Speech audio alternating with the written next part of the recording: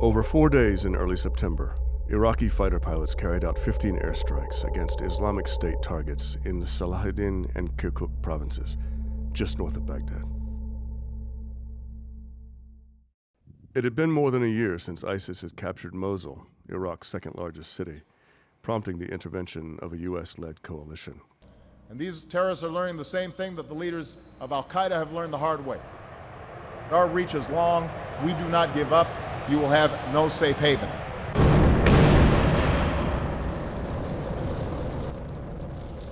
Airstrikes had targeted ISIS territories for much of that year. So 15 more carried out by 4 Iraqi planes might not seem to change the fight in any fundamental way. But how those pilots came to be flying those airplanes in the skies over their home country, that was a big change indeed.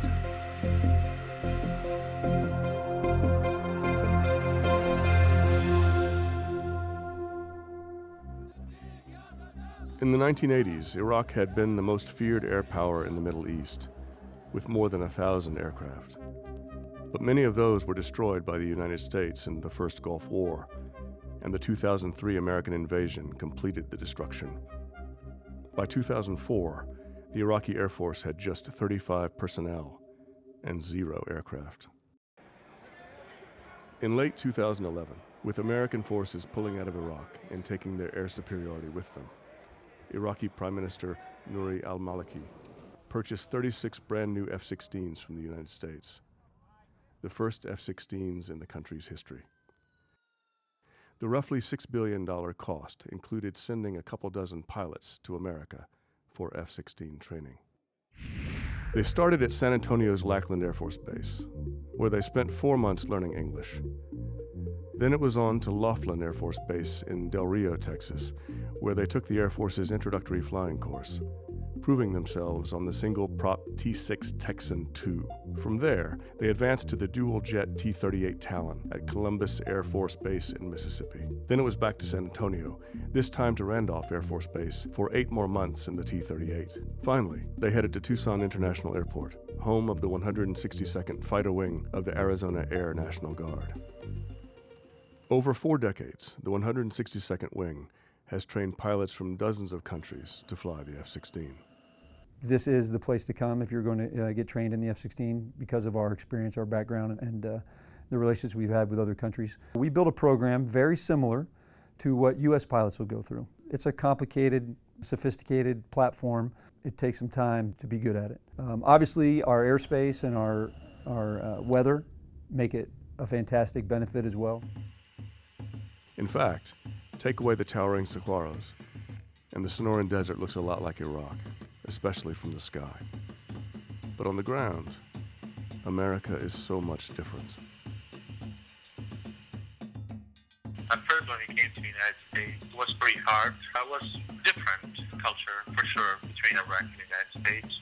The food was different, daily life is different. So we kind of suffered in the beginning. This is one of the Iraqi pilots.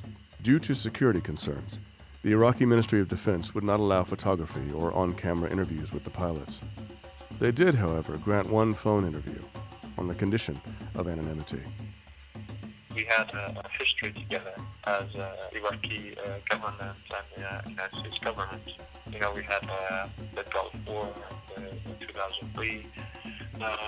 So some of the people, they get a bad idea too, to be honest. They don't say it exactly, but you can feel it that they have some kind of concern about you being Iraqi here. But after the first year, it got easier. We got adapted to the American culture. We got into like American sport. For me, I watch basketball a lot, and watching the San Antonio Spurs, I like it. I really like it. Most foreign trainees are at the 162nd Wing for 7 or 8 months. Then they return home to train as wingmen with veteran pilots from their own militaries.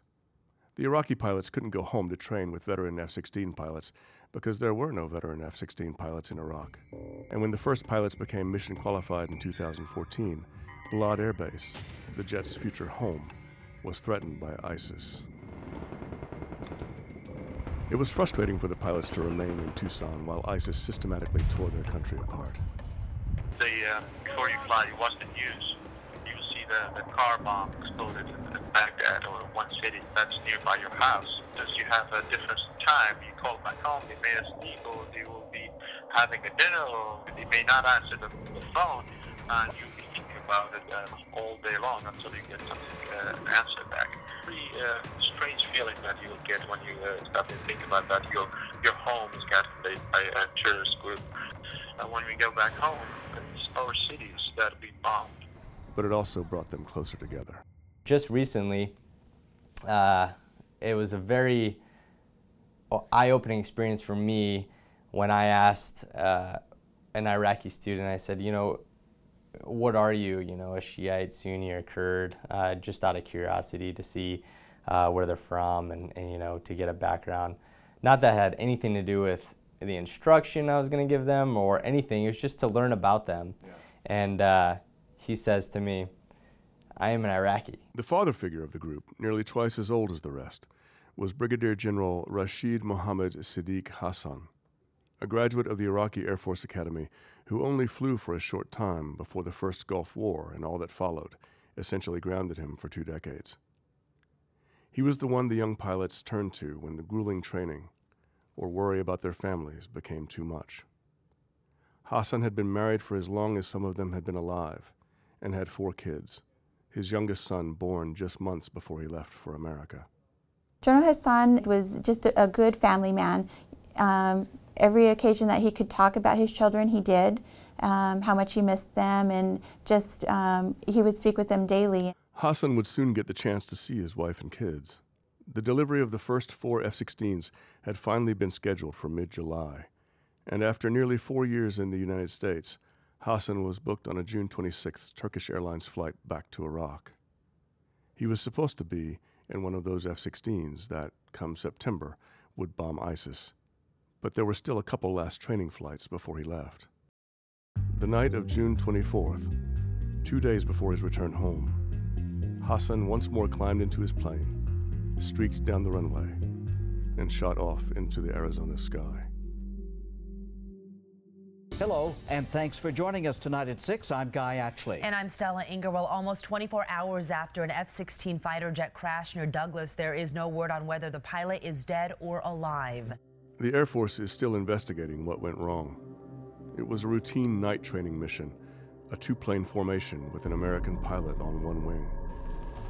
An eyewitness told the newspapers he saw the plane bank left and then just tumble out of the sky. Only when the smoldering stopped a day later were hazmat teams able to search for a body. Hassan was the first Iraqi F-16 pilot to die in training, and only the second pilot to die in the history of the 162nd Wing's F-16 program. It was a big shock because he was the first fatality. It was a big impact on the pilot's career for the first couple of days. We were thinking about it a lot. The Iraqis were given a week off after the crash to mourn, but they found the best way of coping was being in the air. When you sit in the jet, you feel like you are by yourself. You are not sitting in the jet. You have wings and you are flying by yourself. There's a saying that says if you in the jet, if you didn't think about flying for a second or two, there's something wrong. You have to be thinking all the time about flying and what's next, what's next, what's next. When they finish, when they are mission qualified, the pilots will leave as they came, in groups of 4, in pairs, or alone, adding their firepower to the fight against ISIS, one F-16 at a time. Hassan never got the chance, but he will always be remembered in Tucson. His name was engraved on a memorial commemorating members of the 162nd Wing who have died. Men with names like Dale, Willie, Bruce, James, Harry, Jack. Hassan, Rashid Mohammed Siddiq. It barely fits on one line, but it fits.